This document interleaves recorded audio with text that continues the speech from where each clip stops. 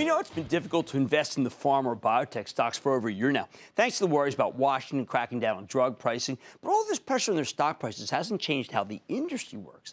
These companies still need to spend money developing new compounds and then marketing them.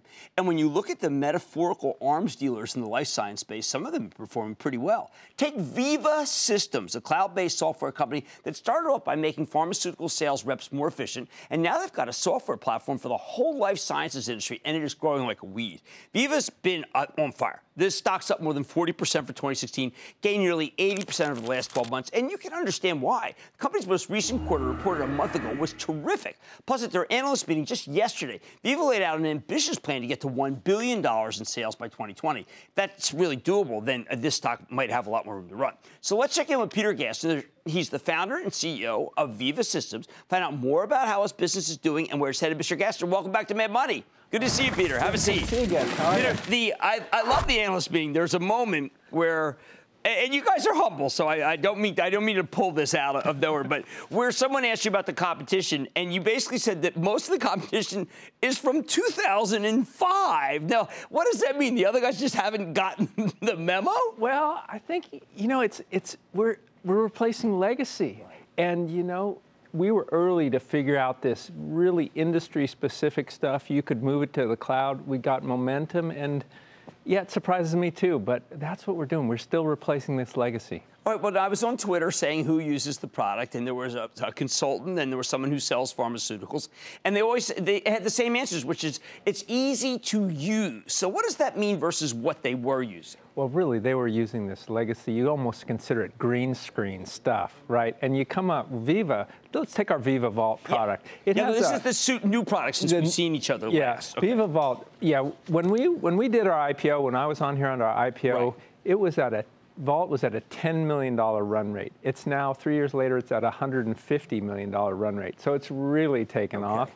Now, if you look at why it's taken off, the interface to Vault is sort of like the interface to Google. Super fast search, great reporting and dashboards. These people are really used to green screens. Their document might take 10 minutes to download, right? So it's just dramatically better.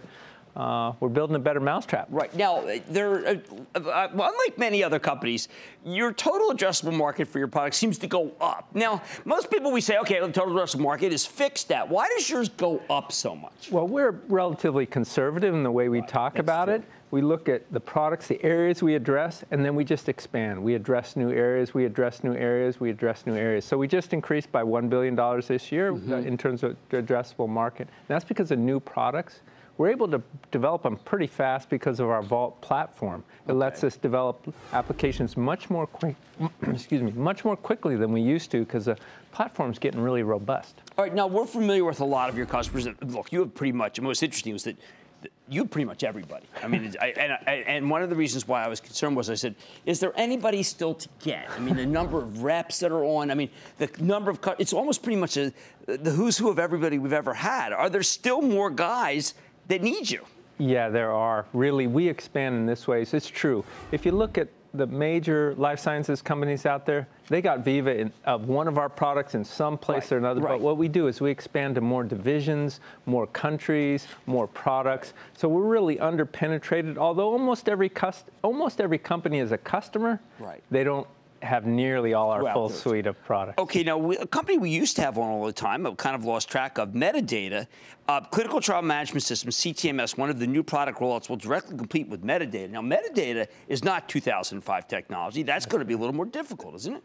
Metadata, sure, is a good competitor, and we have a new product, CTMS, and that competes with Metadata. And the market needs competition. For our approach, what'll be a little different is we're going after a unified suite of products. And I think what does that mean? Meaning we have a CTMS, Clinical Trial Clinical Trial Management System, but we also have the electronic trial master file. So we not only have the management of it, but we have the repository of it.